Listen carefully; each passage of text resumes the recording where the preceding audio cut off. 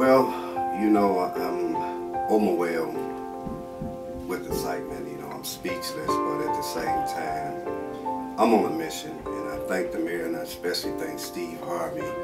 Especially when you have people that are citizens themselves and concerned, but you have people in higher places looking at little people like me enhance the quality of life. Yeah, it's the part about me being nervous and scared each and every day. Yes, I am, for my life, but Jesus Christ is my Savior that gives me strength.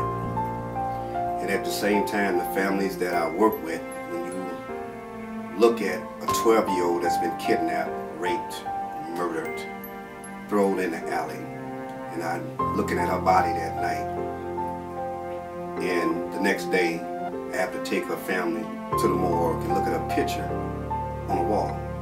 That family needs justice, and they don't understand that this gun violence needs to stop.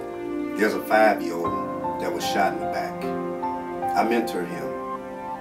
He's paralyzed from the waist down. He can't play with his siblings no more. He can't run. He's in a wheelchair. That family needs justice.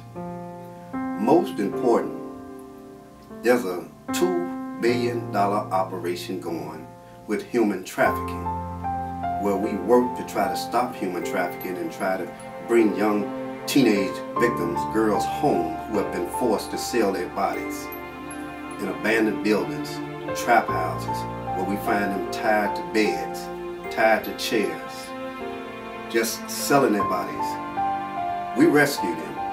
We try to restore their life. I have a 501c, Restoring Innocent Projects. That's Restoring Innocent Projects.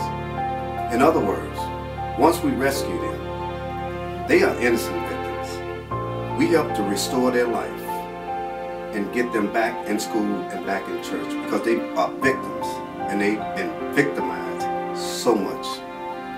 So my team, which consists of Sean Morrison Investigation, Carlos Rodriguez, our surveillance team, our human trafficking team, working along side by side with the Chicago Police Department and the FBI, and most important, the community, those people who are speaking out and helping us solve these crimes, we can build a better community.